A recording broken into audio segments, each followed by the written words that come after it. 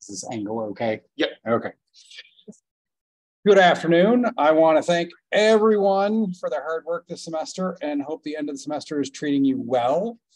I know this is a difficult time to be here, so thank you, thank you, thank you. This afternoon, we have the opportunity to hear Kevin Goebert's professorial lecture titled Weather and Code, Building Tools, Visualizing Data, Engaging Students.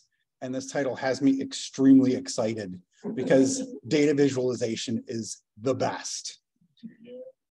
Kevin's path to full professor represents the very best of Valpo. Why do I say this? Kevin was a superstar undergraduate in the meteorology department here at Valpo, graduating in 2003. So he's a youngin'. While he was an undergraduate, he was heavily involved in both academically and in the arts. Kevin went on to earn his master's in 2006 and his PhD in 2009 from the University of Oklahoma. Boomer shooter. My father-in-law is a Cornhusker, so You know. We all have a cross to bear, right? At the University of Oklahoma, a leader in the field of meteorology. He earned promotion to associate professor in 2015 and has embodied the leader-servant model during his time at Valpo. Kevin earned strong support for his promotion to full professor. Kevin's teaching is particularly strong. He uses hands-on experiments, flipped classrooms, develops new courses, revises even his most successful courses, and mentors meteorology students while on campus and beyond. He consistently retools his skills both through on-campus training and through active engagement in his professional organizations. Reviewers specifically noted his infusion of Python, an extremely useful coding language, as emblematic of his commitment to make sure meteorology graduates are second to none. Colleagues noted Kevin's course innovations, developing a writing mini course before the university developed WIC or WID requirements, while also developing courses like physical meteorology that leave Valpo's graduates better prepared for the job market. Kevin's scholarship and creative works also earned considerable praise. In addition to teaching Python, Kevin's involved in something called MetPy. Did I say it right? Today. Okay. MetPy, which is a coding project specifically developed for the atmospheric science community. His chair noted he's developed well over 40 separate coding modules that allow not just the professional community, but anyone to research and visualize atmospheric data. Kevin is also an active presenter at professional conferences and has published a number of peer-reviewed articles. He is currently developing an online textbook. You are also likely familiar with Kevin's extensive and impressive service to the university, though I will also mention his service to his profession. Kevin has served on CCPC, Faculty Grievance, the Honor Council, and Faculty Senate. He chaired the Faculty Senate, served on the President's Council, served as the faculty representative to the Board of Directors Academic Affairs Committee. He also co-chaired the committee that developed our strategic plan and is co-chairing its implementation. His service to the university is simply unparalleled. Kevin also has or had leadership roles in the American Meteorological Society, the University Corporation for Atmospheric Research, and the Symphonia Education Foundation. You'll note the final organization is a music-focused organization, and I have it on good authority that Kevin is a wonderful singer. Perhaps he will treat us at some point today, but no pressure.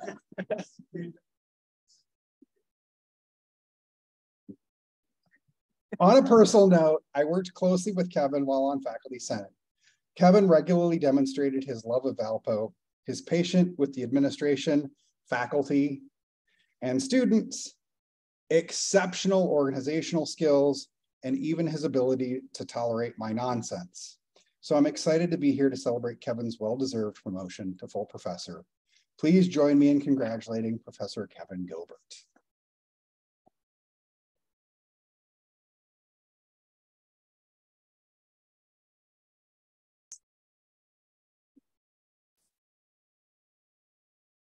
Thank you all for being here today. Thank you, Bagel, for that wonderful introduction. So yeah, when I was trying to think about what am I going to talk about for this professorial lecture, it took me a while to think about what should I do because I've done a whole lot and could go down a lot of different paths. But ultimately, I came down on this idea of talking about code, and so we're going to see that in a couple of different ways today. But before I get into that, I want to do a few acknowledgments first. Make sure my slides advance here. And so ultimately, none of this work could be possible without Unidata, which is a part of the UCAR University Corporation for Atmospheric Research, and my collaborators on MetPy that you're going to hear more about today. That's been a wonderful thing that's developed since I was promoted to associate professor. I have to acknowledge my students who are often my guinea pigs for a lot of the stuff that we're going to talk about today. So for better or worse, they were subjected to some pain maybe about this. Definitely my colleagues who have fostered my ability to innovate and let me try things, fail at things, and then find new ways of doing things.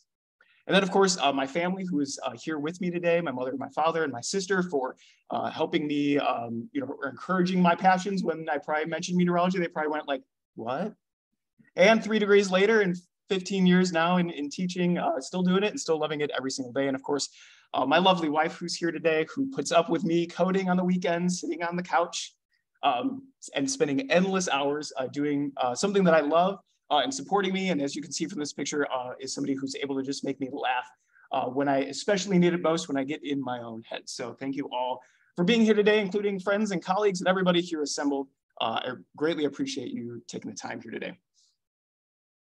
All right, so we're going to start with a definition. One of the things I like to do in class is often do word association. We're not going to do word association, not going to do audience participation here today, but when you think about code, a lot of people think about different things, and there really are a whole bunch of different elements. And so there are 2 main definitions that you can read for yourself. Here, one is about just representation of things with other things, whether that's words, objects, symbols, and then, of course, computer programming. And so we're going to touch a little bit on both here today and see kind of where they intersect and where they've intersected for me over the course of my career. And so we're going to start off with just a little bit about weather codes. So back in the day, right, we've been collecting meteorological data for a very long time. But how do we communicate all that data and communicate it efficiently, right? Before the internet, before radio, before even telegraph, right? All those types of things. And so the bandwidth was very, very limited. So how do we communicate all this information? Well, we had to take all this information we collect, put it into some sort of shorter code so that we could then ship it out in those small little bytes and then reassemble it later. And so we're going to talk about a couple of different types of weather codes. And we're going to start out with something relatively easy that most everyone will be common with, cloud names. Then we're going to move on to some weather map stuff. We are going to talk about some equations here today, very briefly. We'll move past that slide very quickly, so don't worry about that. METAR, TTAAs, weather symbols, and then a little bit more on programming codes. So when thinking about codes, one of the things I was really thinking about, like everything in meteorology, right, is a symbol for something else. And so one of the classic ones is this idea of cloud names. Now, cloud names we did not get until 1803.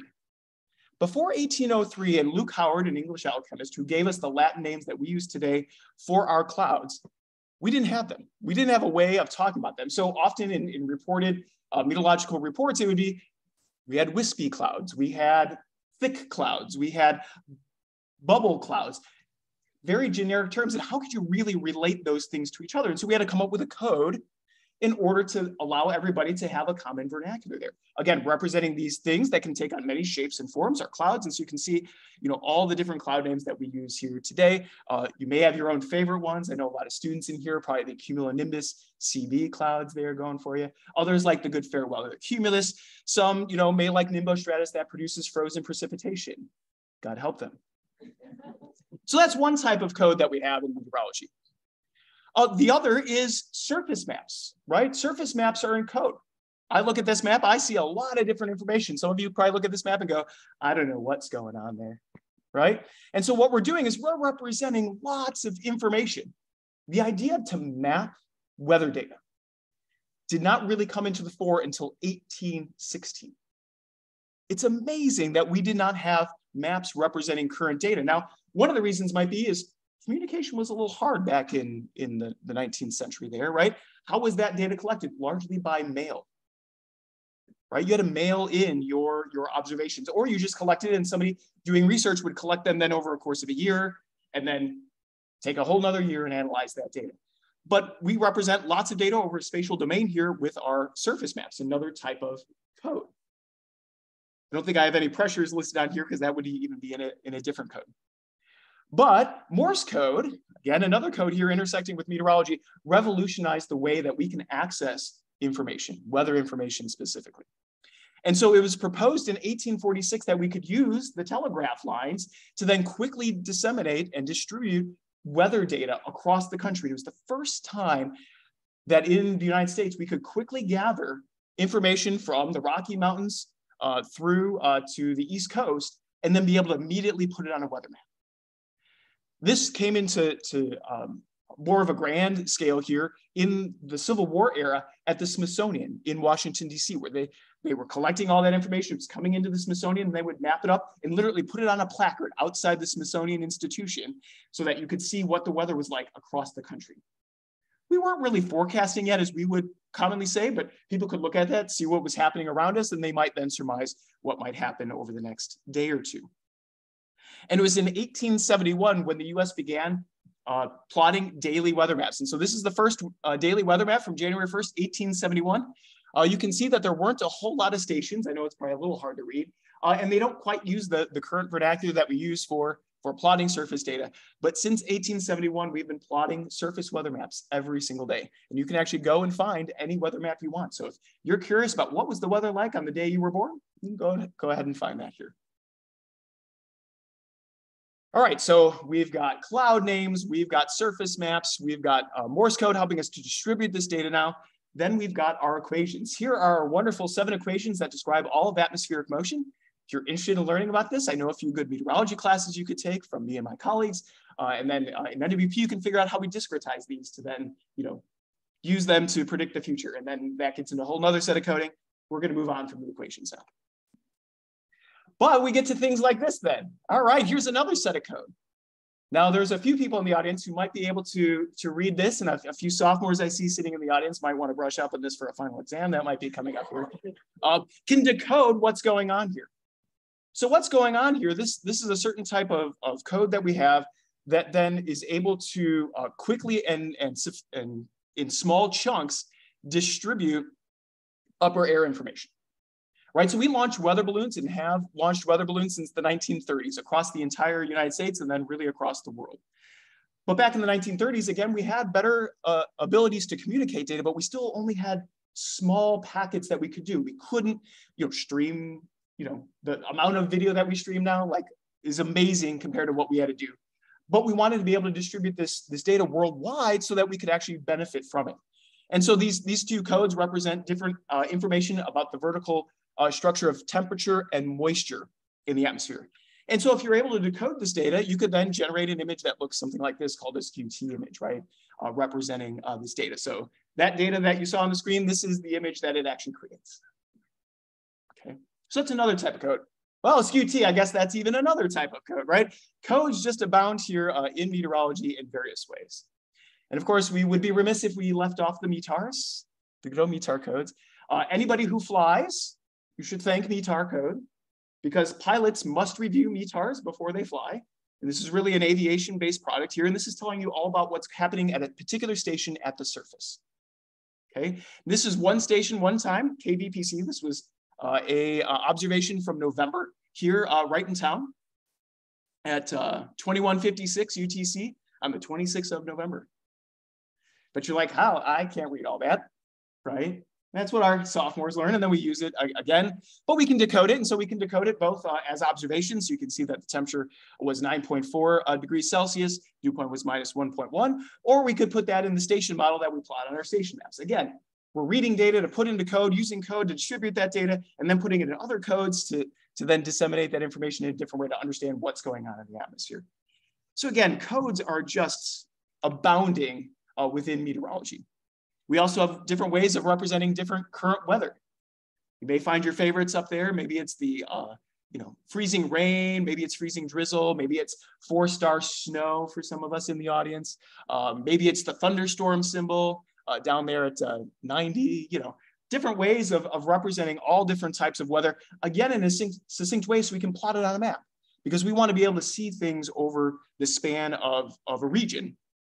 And then, of course, getting us back to our maps, right? Plotting things like fronts, which you may all more recognize from your time watching the TV weather. This is from today's National Weather Service forecast map here, showing areas of precipitation as well as our fronts and other symbols going on. So lots and lots of code going on within everything that we do, including our upper air code, finding troughs, ridges, our own station models going on at the upper levels, just everything going on in all sorts of ways. So that's great. So we have all this data. We have different abilities to map some of that data, but how do we actually map some of that data? Before computers, everything was hand-drawn. And we still make our students, at least I think Bart still does as seniors, hand draw some surface maps from our station observations to understand what that's like. And you get to know the data in a fundamentally different way when you're actually plotting the data. Most of the time now, though, we use computers to generate those surface station plots, from reading that data into making our plots. But even when we had early computers, you couldn't do it on your own. You couldn't make maps yourself, right? And this is where Bart talks about his days in the map room, where you had these big sheets of paper rolling off with the latest observations that you'd have to rip off, and then you'd put them up on map walls, paper map walls. And then you would use your easy method of looping by simply scrolling through the maps, by lifting them up and letting them fall down. You can see the evolution of the maps. Again, we weren't able to have personal computers. Even mainframes were not accessible to be able to plot and analyze weather data for the average student. But now we have desktop and laptop computing. And so now we can get all of this data on our little device. You could probably even do a lot of it on your phones these days for getting some of this information, decoding it, and then creating your own weather maps. So codes everywhere. They abound. And I probably make some students cry at times versus how much code they have to work with and do, not only computer coding, but all these other types of codes that you need to understand to then write other code to understand it, to then plot the data, right? It just kind of revolves around itself. So what I want to spend most of my time talking about today is my journey to coding. When I started as an undergraduate, computing, kind of the furthest thing from my mind. My idea of computing was getting the computer on and playing SimCity 2000, right? Playing a good computer game and doing something. And then lo and behold, that I find myself now in my career doing a lot of coding and really enjoying it and enjoying the puzzle. And so the main questions here around this building tools section is, how do we deal with all of this data? And how do we deal with this data and transform it into either other codes and other data and use it to plot? And so I'm going to go through a little history of some of the main ways that I've coded it, and then ways that then I originally coded to then lead into some of the work I do today. So it all started with Fortran. This was one of my first Fortran programs that I wrote as a student here at Valparaiso University under the tutelage of Teresa Balzelschuls. Anybody know Fortran out there will love looking at this, very structured. You have to indent 7 spaces, columns mean different things, all those sorts of things. It's a lovely language. It's a compiled language though. And it's not super adaptable for a lot of the things we want to do, but it was my first foray into coding. And I remember getting homework problems and I couldn't put them down. I would just need to dig in and understand. Here you had to constantly, amend your code, compile your code, run your code, see an error, amend your code, compile your code, run your code. You just had to continually do these things. And of course, then that's where I learned to love VI, which is a text-based. Yeah, see, exactly. Yeah. Learned some good tools, and largely I've been teaching my students VI still as well. So, I know exactly, right? So these great things, and this is where I found an initial love and at least kind of part of where my brain just worked this way to then do this idea of computer coding languages. Foreign languages, that was not, my brain did not work that way, but it did for computer languages. Why? I don't know. Maybe it was about this idea of constructing puzzles. And it was around the end of my time at Valpo that Teresa brought this computer program called GEMPAK to the institution. I was a senior at the time, and she was introducing it to the juniors. And I remember asking her, like, can I get a few of your labs just to try it out? I want to see if I can use this program. Well, I didn't have a whole bunch of extra time because I tend to get involved in lots of different things. So I didn't really end up doing too much with it during my time as a student. But then when I went to graduate school for my master's degree, I was using GEMPAK to plot a lot of data. And that first summer, after my first year of graduate school, I still remember the day that I got my first color plot out of GEMPAK. And I was like, victory. I'm taking the rest of the day off. It was summer, so I took the rest of the day off. But anyway, the GEMPAC stands for the General Meteorological Package. This was a tool that was developed in the 1980s based off of stuff that the National Weather Service was doing. And so it was meant to be a way that we could develop students within the field of meteorology and atmospheric science in something that they would likely use after graduation. There are some challenges with GEMPAC. You have to have it in what we call GEMPAC format, which requires its own set of decoders and taking in and ingesting all this data. And that was getting kind of hard to maintain because our data sets were improving, data set sizes were improving. Maintaining this code base was becoming increasingly problematic. Over the course of my graduate career, though, I became a GEMPAC super user. One of the things I did was work with student colleagues at the University of Oklahoma to develop something called the HOOT website. So they had a local forecasting group called the Oklahoma Weather Lab, OWL. And so then the development side, making maps for them, was HOOT, because what do owls do? They hoot. So anyway, became a master user there, and we had web pages that were operational, and it seemed to always break on every major holiday that you had to log in to fix something, as is the case with any operational type system. This program that we used at universities was more or less developed by Unidata. So Unidata would get the code in from the National Weather Service. They would repackage it for use in the university community as a freeware piece for us. And so this is an example of a map that would come out of GEMPAC. So this is upper air observations with contours drawn by the computer and color fill drawn by the computer as well. And to do this didn't require all that much computing knowledge. A simple shell script could do it. So I got into shell scripting as well.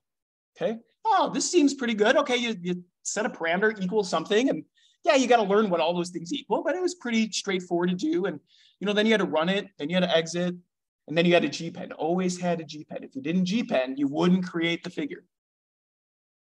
Many times wasted looking for like, oh, I forgot to GPend at the end, right? So this was good. This was something that we could teach students. And so when I was a graduate student, we developed a whole lab course that was based off of this program to generate weather maps, analyze weather maps, and go about those sorts of things. But then news came down. They were going to sunset GEMPAC.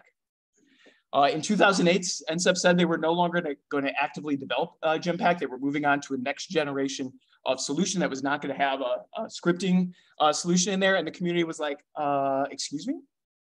This was a program that was thought about to be just such a mainstay of things, right? And so literally the listservs that were going on at the time, I mean, it was true crisis mode. Like, you're going to take away this thing that I love. This thing that is the basis of my research for the past 30 years. And part of the problem was we didn't have a ready solution to put in its place. So Unidata Users Committee issued a statement, this was in 2008, that said Unidata will stand behind the latest release of GEMPAC at least until the point where there are alternative packages with the same functionality available to the community. Thank God. That was going to be painful. But what to replace it with? So remember, that's 2008. Options as of 2010, so this was early on in my time as a faculty member here. There's this program called GRADS. There was a program called NCL, the NCAR command language, Integrated Data Viewer, IDV, and even Python was around. Python's been around since the late 1980s. But of course, change is just scary and nobody wants to do it. And none of these solutions were really ripe. They weren't ripe for the taking. Some of them had their own quirks or peccadillos. GRADS was an older program as well that required more nuanced knowledge of how that particular program worked. NCL tried to be its own language, and anybody who knows anything about computer coding, if you do an if statement, normally you have an if, and if you have else if, then you just have one end if. In NCL, you had to have an end if for every if and else if. Oh. It's just bad, just very bad. So there wasn't really anything that fit the bill, so keep calm and carry on is what we all did. And so then in 2011, I developed a new course here at Valparaiso University called Weather Technology. And I developed it using GEMPAC because that was still the tool to use. We were still bringing in GEMPAC data. It was still being supported by Unidata. So everything was great. It was kosher. It was wonderful. But during this time, of course, I'm not one to sit around on my laurels. And so I started to get into Python, first with an initial foray in an asynchronous class in 2004. It was a 1-credit class. I really had no clue what I was doing. I was following some examples. I was making it work. I got it done. I learned something, but I didn't really learn a whole lot. But it got me into it. And I found it wasn't too scary. It wasn't too hard of a change from Fortran, which is what I really knew at the time. And then over the later course of my graduate school career, I really started using Python a bit more. I used it a bit in my dissertation. My dissertation was a terrible construct of all like 5 different scripting programming languages to get data, analyze data, port it from one to another, because again, no one tool was the right tool. But I learned a lot. I learned a lot about computing during that time, really fell in love with some of the computing during that time. But Python still was definitely not in a place to be able to take it over. And what was the challenge? The challenge really boiled down to the fact that we have very particular data formats, some of which are 4-letter words to me, grib and buffer. We often have a lack of coherent metadata. What is metadata? Metadata is data about the data, information about the data. So oftentimes the most metadata you get in a meteorological file is in the file name. The date and time is what's contained in the file name, and that's how you know when that data is good for. That's not good metadata. And it doesn't allow you to build robust programs. In addition, we have these unique plotting needs, surface station models, right? Not something that any program automatically kind of had. Python definitely didn't have it. We have this problem of we're trying to plot geographically, right? I guess there's this like globe thing that we got to represent in a 2D plane, and that's not easy. Take a geography class and learn about projections there if you want. We've got geographic-based calculations, meaning that our 2 grid points may be closer together at certain points and farther away at other points. Got to account for that. So you can't just quickly do differencing, centered finite differencing, and do it for all points across the globe. We also need something simple enough to use, right? I want to teach this to freshmen. Well, I don't expect freshmen to have great command of any programming language, let alone Python. And we also want to produce high quality graphics. And so none of those solutions that we talked about really fit that bill. And so this is where MetPy enters the picture. So MetPy got started in about 2008 from some graduate students at the University of Oklahoma. And it was basically a collection of a whole bunch of good tools that they had built for the work that they were doing. So it wasn't really meant to be for a broader audience at that point. But in late 2015, Unidata, with the hiring of one of the people who originally contributed to MetPy, took up ownership of that module and started active development on it. And so they took on that active development and then started to bring to bear all of these different elements of Python. So Python is kind of this overarching language. It's a very simple, small language. But then there are these packages or modules that fall underneath it that really allow us to do the scientific work and why it's now widely used within the scientific community. Astronomy, big users of it. Biology, big users of it. Again, it's a burgeoning, it's been a burgeoning language for a long time. But what we didn't have was something that specifically spoke to meteorological data. People were just writing their own one-offs, right? Oh, I need to calculate vorticity. I'll just write something to calculate vorticity. And so MetPy was the mechanism through which we could start to compile a whole bunch of that. But even in 2015, it still wasn't ripe yet, because this is the code that it would require to create a simple map. Yeah, well, good luck with that. I can't imagine teaching this to a freshman meteorology major. It's hard to even think about teaching that to a senior meteorology major. So yeah, not quite good. So through this time, I gotten involved in the Unidata Users Committee. I was using Python. The main developer was one of my old buddies from graduate school. And so I made my first commits to the MetPy module in 2015. It was simply a documentation update. Basically, I changed some text on a web page. That's all I contributed. But it was the first contribution. And of course, as a scientist and not a computer scientist, the idea of contributing code was very, very, very daunting to me at the time. But they sat with me and it allowed me to grow and develop. And one of the critical moments for myself was actually my first sabbatical in 2017, where I got to write an NSF grant with a couple of Unidata colleagues and spent the month of April 2017 working at Unidata. Here is when I first started making substantive contributions to MetPy. There are some calculations that we use, frontogenesis and deformation, that I was able to contribute through my work and time there. And then right near the end of my time there, me and Ryan spent an afternoon in one of the conference rooms and kind of conceptualized a way to go from this, which is a lot of basic code that gets reused lots and lots and lots of times, to something that was simplified, something that was more declarative, that looked more like what GEMPAC used to look like. That would be an easier transition into teaching this and learning Python and using Python for at least basic meteorological observations and analysis. This was the potential game changer. This was maybe what we've been missing since 2008 to move away from GEMPAC. And so what got developed primarily by the folks at Unidata was something we call the declarative syntax. And so you can see an example here. So to make this image down here, we only required this bit of code to do it. That seems tangible. I feel like I could teach that to an undergraduate student, to a colleague who's not been in the computing realm. And so this first made its appearance in MetPy 0.10, which was released in January of 2019. It took a lot of that complexity and put it into the background, but it wasn't quite yet ready for prime time because we didn't have a lot of functionality there. We could draw some contours, we could plot an image, put some basic titles on it. That was about it. And this is where I really got into advancing MetPy and actually contributing code to our main branch. And so I added elements to do filled contours, which is a beautiful thing that you see there on the side, with wind barbs coming from our gridded data as well. And so that's adding a bit in to do that in our declarative syntax. And then adding in, MetPy already had the ability to do surface station models, but I wanted to bake it in so that we could do it in this simplified syntax. You really didn't have to know all that complexity. And so this got added on by MetPy version 0.12, and then allowed us to take the step that allowed us to have this level of complexity in GEMPAC be comparable to that in MetPy. This was now the game changer. I could now take this and incorporate this into my weather technology class.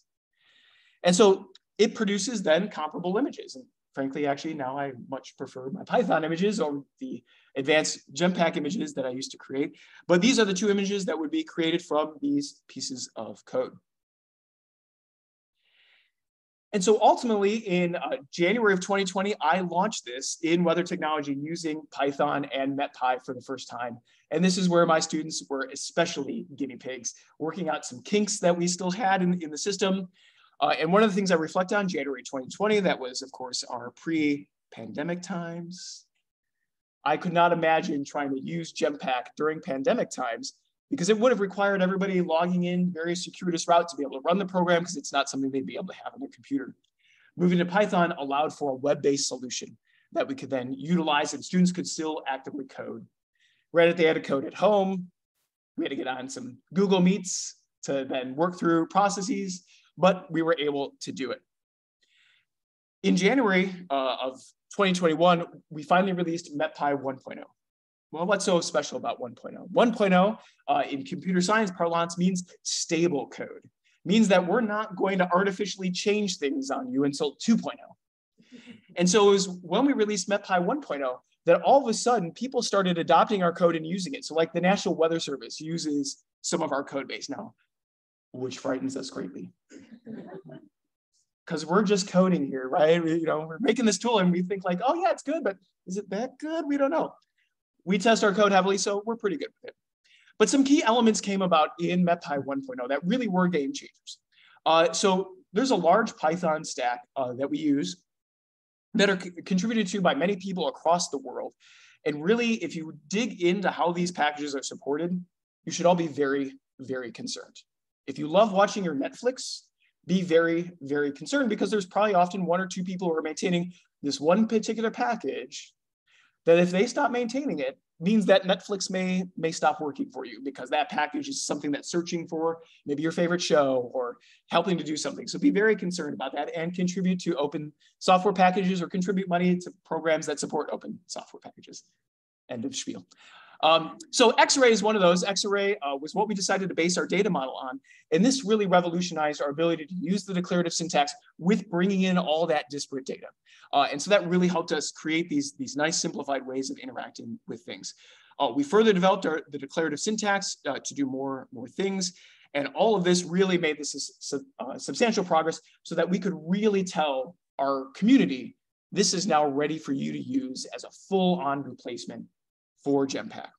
And we had a bit of a celebration in December of 2020 when we released 1.0, virtually, of course, A, because we're all spread across the country, but B, because it was still COVID time and we enjoyed watching as we pressed a button and released MetPy 1.0, which was really exciting. But of course, work goes on, right? GEMPAK was actually not built in a day, and MetPy for sure isn't built in a day. And one of the things that was an early piece that we knew about, but we didn't yet tackle, was this idea of spherical calculations. This is what we've been tackling for about the past month intensely here. And it turns out that when you're doing calculations on a sphere, there's some peculiarities about that because longitudes get closer together as you get towards the pole. Well, that presents problems when you're using things like wind direction, which wind directions are in components. And now that turning of the sphere actually matters for doing your calculations of things that wind comes in with. Our current release of MetPy is what is in this left-hand image here. And you can see we're not doing it right. Right here, we're crossing the polar region, and we definitely don't do things well north of that or north or south of that pole. Like see, that's part of the problem, right? Everything is south of the North Pole.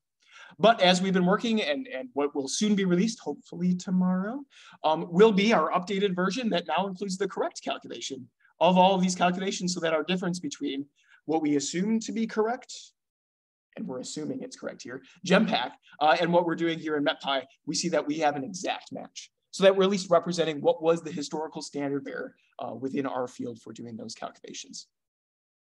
We're also looking to expand the remit of our declarative syntax to include those UT images. Right now we have to use a little bit more of our verbose code to do that. And so hopefully that will be in the offing in not too long. And then we got a second NSF grant because some of our calculations are not too fast. If you wanted to calculate the amount of energy available in a column in the atmosphere, you'd currently have to loop over every grid point right now. And if you did a global grid right now, it'd probably take the better part of a day or more to do all those calculations because we can't yet vectorize that code and do it in parallel all at once. And so that's what we're trying to do, trying to figure out ways to use some of the Python tools and other things to then advance that work and make it usable in even more circumstances than we currently do. Plenty more contributions. You can go to our GitHub repository, and if you want to contribute code, you'd be more than welcome to. So one of the things that is really we're in awe of is how quickly MetPy has really grown in adoption within the community. We had visions that this might happen someday, but we never envisioned how quickly this would happen. And so these are some statistics as of November of 2022. There are greater than 20,000 downloads per release, which is amazing to think about. 32 other packages depend in some way on MetPy. Some of these are large production scale codes. Other are probably just people's code for their dissertation or master's level research. But again, they're depending on us, which again, scares us. But we have now been cited in 47 theses. I think I just heard about one on our call today, so that's now 48 at least as of, that was just in 2022. And you can see some of the others from previous years. But really here, what tells the tale here is this MetPy downloads history. And to see it grow, remember, Unidata started developing in 2015. Again, not large uptake yet, some good functionality, but again, we weren't really hitting a lot of the bases to really make it something that would be a draw for folks. I annotated here where MetPy 0.10 was released in 2019, so we see a bit more of an uptick. MetPy 0.12, that's when we bring in that declarative syntax in a more substantial way. And then of course, MetPy 1.0. And so we've continued to grow from there. And again, it's just amazing to think about how this has grown from such a small community of folks who are dedicated to developing this tool for the use by the community. And it truly is a collaborative effort because I still am scared to make contributions to code. But what I want to wrap up with today is just a little bit about how I use all this ideas of code, whether it's the code in our original sense of things like METAR and TTAAs, to then actually coding to develop visualizations with my students. And so one thing that I have thought about for a long time is, just talking in front of students is probably not the best way to engage them. And often giving a PowerPoint presentation, maybe not the best way to engage an audience either, right? But it's what we use in our tool set. But what do? I try to challenge my students first and foremost, and probably all the students in here would be like, have you been challenged? Yes, yeah. Probably a little bit more so than they care for. Maybe sometimes they may even say it's they're being tortured, but you know, it's a challenge. At least that's the way I see it. So I set robust expectations. I push the students to go beyond what they think their limits are, and ultimately try to envision learning as an active state of being. But then I try to be right there with support. And one of the great things is that since I developed the code, I largely know how it works, but even then I'm still flummoxed at times by some of the errors that we seem to generate. But every error is but a learning opportunity for the future. And so how do I do this? The primary way I do this is through weather technology and specifically using MetPy and the declarative syntax. That course is entirely based around analyzing and visualizing atmospheric data and getting them right in there in that first year so that they have then the rest of their 3 years to utilize this tool set to be able to ask and answer a whole bunch of really interesting meteorological questions. It is fascinating to see, once the students gain just a little bit of skill, what they start to do with it. Last spring, there was a student who was fascinated by hurricanes. And so every opportunity they had, they went and tried to find and plot a weather map of some hurricane making landfall in the United States. From Hurricane Andrew in 1992 to Hurricane Katrina in 2005. Again, they then on their own took the impetus to go in and do that. Of course, then, you know, they're still learning how to interpret maps. And so not only do they get the chance to make maps, but then they print them out and then have to do hand analysis on them, or then analyze those fronts or things like that to then further analyze those maps. And so this is very much a passion course for me. And especially now that we're using Python, it's just amazing to see where we're able to develop. And then sometimes the bugs that we find that then we get to report and then get to contribute some fixes to our code base. But of course, it's not just weather technology or just our declarative syntax. I teach a course called Meteorological Computer Applications that not every student has to take. Every student has to take my weather technology class. This is the course, though, where instead of just using declarative, we make them go in and learn all that detail. So all that detail to learn how to make the weather maps from all those base Python packages, because declarative is never going to have everything. And there's going to be analyses you want to do that go beyond that scope. And so then learning that complexity, going for the full detail and lots of coding, which, you know, some students appreciate after they graduate and they start to use it in their professional careers.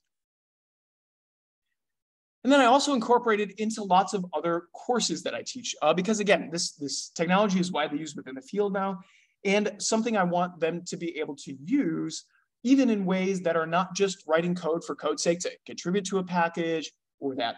So got a couple examples here from two different courses, numerical weather prediction and physical meteorology.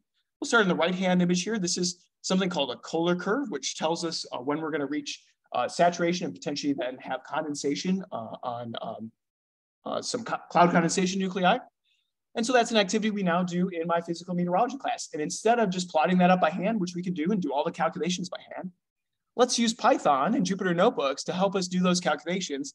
And then we can make simple changes like changing the solute so that we can change and look at different curves to see what kind of supersaturation we need in order to get activation and get growth by condensation. Or then we could use it in NWP to create simple 1D models. And so this is a simple 1D advection model using just that simple red wave, and that's the true wave. That's what it should look like. And we can learn a little bit about numerics and how the numerics of doing this finite differencing is causing errors within our output, right? And it's a small way to then demonstrate what's happening in our big models. Some of these things, like that loop there, I largely generate for students, don't make them learn how to code, all that to do Runge-Kutta schemes and forward differencing and all that kind of stuff. But we're able to use that to, again, demonstrate some of these wonderful aspects of meteorology that we can demonstrate with code. So again, this idea of making things active, using them whether in class demonstrations or in homework assignments for some of that active learning. We don't need to look through that again. But this also parlays into research. And over the years, I've worked with a number of different students on various types of research projects. One here is on extratropical transition research. we had some students who wanted to do some studies, and I, for my dissertation, studied stuff in the Southern Hemisphere. So I was like, oh, let's study extratropical transition in the Southern Hemisphere. Not a lot of people have done it. So we've only looked at one case over the years. But in order to do this, yeah, we can make some plots. That's great. That was the easy part here on the left-hand side. There's the cyclone up there, as represented in the European reanalysis data set. But then we wanted to create something called the phase space diagram to understand what the transition looked like. So tropical cyclones are warm core cyclones. They have different dynamical forcings that work on them versus then cold core cyclones, which is the more typical cyclone that we would see here in the Midwest. And so when our cyclones are in this lower right-hand quadrant, that's when they're tropical, it's when they're warm core. And then when they're up here in this upper left-hand quadrant, that's when they're cold core. That's when they're extratropical cyclones. And so then we wanted to look at how did different reanalyses look for this type of extratropical transition. And so we were able to recreate these classic graphics using Python. So really neat to see that and have the students then be able to take ownership of that and then look at the different tracks through time to see that. So we found that the ERA5 did a much better job of representing this extratropical transition. It was a newer reanalysis data set, so that was just kind of cool to see. I've also used Python extensively with my colleague Craig to do lake effect snow research here, creating a couple of composite soundings here. So again, going back to some of those soundings, we launch weather balloons all the time. And so one sounding we look at a lot is the Green Bay sounding if we're interested in lake effect snow here in Northwest Indiana. And so what we see on this left-hand image here is that, oh, there's some differences between days that were pure lake effect snow events versus other days when we just had what we call system snow or synoptic snow from a low pressure system. And so some of those effects were noticeable and that this was work we did with some students and was subsequently published. In a more recent paper, we looked at a wind versus shore parallel bands to again look at the differences there. Not a lot of differences in the thermal structure of the atmosphere, that's the lines here, but we definitely see some differences in the wind structure between those days, which is something we expected to see, but it's nice to see that come out of the data when we were taking in independent data sets to try to verify what was going on in the atmosphere. And so that's just a few of the different ways that I have gone about using code, building code, and engaging our students over the years with these things that I love to see how all of this works together so that we can better understand and analyze data in the atmosphere. So thank you all for coming. Appreciate it.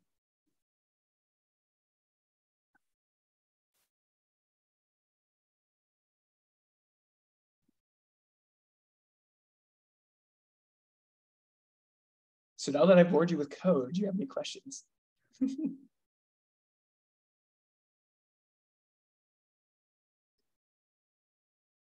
from personal experience, in building the NetPy version, you find that you find spots where there have been things wrong in Genpact as well? Oh, that's a good question. Just a hunch. Yep. So the question was, did we find anything wrong in Genpact when we were building NetPy? Right off the top of my head, I can't remember remember anything that we found in particular, but we found some unusual ways that they were doing things, and we do some things differently, and then we try to document like why are we doing it this way versus the way they did it there. For example, one of the calculations, potential vorticity, they calculate as a layer average, and then we don't. And so when I was looking at the output to compare them, I'm like, why does this seem like just everything shifted just a little bit? Oh, they're doing a layer average, and I can't reproduce that in the same way. And so just understanding some of those differences allows us to understand how these calculations are really working to a much more fundamental level than we did when we started this. But John? Seeing as we have a lot of students here, so we need to put effort into writing things that are free for people to use. There must be some kind of,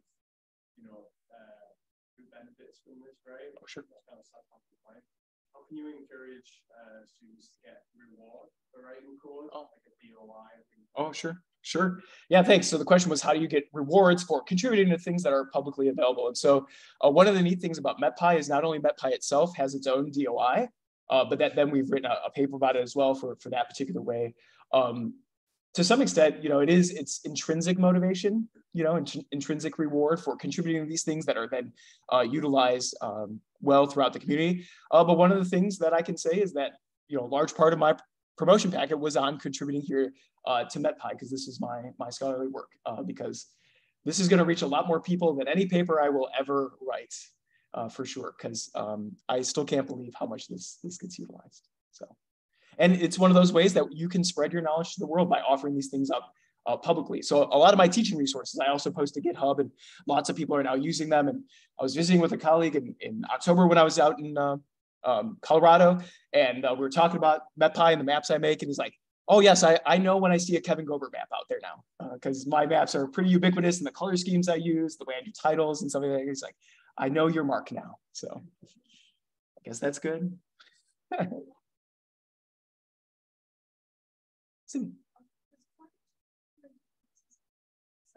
Yeah, so climate change doesn't figure into a whole lot of classes that I teach directly. My colleague Craig does a lot of those, but a lot of the tools that we've developed here can be utilized for analyzing climate level data as well. So instead of using just the current weather data, we can use average data over periods of time to do that. And lots of climate researchers use Python extensively there as well. Obviously, in our intro class, we cover a little bit of climate, but otherwise, that is not the course I currently teach. Yeah. Big changes or improvements or additions for future versions out there? Any tips you can throw our way? Oh yeah, so things that are coming. We are looking to redo how we process radar data to make it more accessible for folks, because that's been a challenge. That's what we just talked about on our call today. There's always a list of lots of things to do. We want to be able to plot fronts. We currently can't do that in Genpack. We want to automate some of the calculations so that you can just, especially the declarative syntax, just say, give me vorticity, and then it just gives you vorticity. You don't have to actually do the calculation first to then calculate that. So again, we're trying to figure out ways to ease the burden, because what we want to do is we want to allow scientists to do science. We don't necessarily need everybody to learn all the ins and outs of the programming, because most of them just need to do a calculation to do the science, to understand something about the atmosphere, and that's what we're attempting to do. So. You're involved in any training through webinars, user group meetings, and organizing those? Oh yes, very much so. So we have an upcoming AMS short course coming up. We've been doing one the past 4 or 5 years now, where we'll exhibit parts of the different elements of the code. So when we talked about declarative syntax, I think that was 2 years ago. I think that was January 2020, right before the pandemic, when we did a nice big one there to get people involved in that code. So we do that. I currently serve on the Unidata Users Committee. I chair that committee, which is the organization that oversees all the projects that Unidata works on, including MetPy, and they do their own training as well. So we invited Unidata out in August of 2018, something like that, to do a workshop here on campus where we had folks from Purdue, NIU, Central Michigan University, Northern Illinois University come in here to learn about elements of MetPy to do that. So we very much work to try to do that. One could imagine fees that are charged for things like that could help support future versions of work. Is that part of the model? Yes and no. We could potentially, but Unidata is NSF supported, so that's where then we get most of our funding there. But if they do work with private companies, that's where then they can fund some things there. Otherwise, they're primarily here for university processes, and they'll also work with the government closely because government funds them. So, but then private sector, yeah, they've done some for pay kind of training sessions on all the different Unidata technologies. So yeah. Anything else? Big? So as a political scientist, I get asked in my politics, what is the most poignant question a layperson will ask meteorology faculty, and what is the most irritating question? I'll start with the second. So the question was, what is the most irritating question that meteorologists get, and what is the most poignant, okay. Thought-provoking, yeah. So the one that's irritates probably the most is, do you believe in global warming? Another one is, so when am I going to see you on TV? Let's see, another one is, what's the weather going to be like tomorrow? When is the polar vortex coming? Yeah. Ever since 2014 and the polar vortex hit, the polar vortex is an ongoing thing that's always there. It's not a new phenomenon. Poignant. Yeah, it's a good one. I think when somebody's really trying to understand, they saw a phenomena, they saw something, and they just want to understand like what might be the cause of that. So whether it was like when they were flying, they saw like a glory outside the plane on the cloud or something like that, and to be able to explain how some of that works, provided that they ask that they want to know how it works. Otherwise, sometimes I get asked a question and I go into professor mode and I start explaining when I don't need to be explained.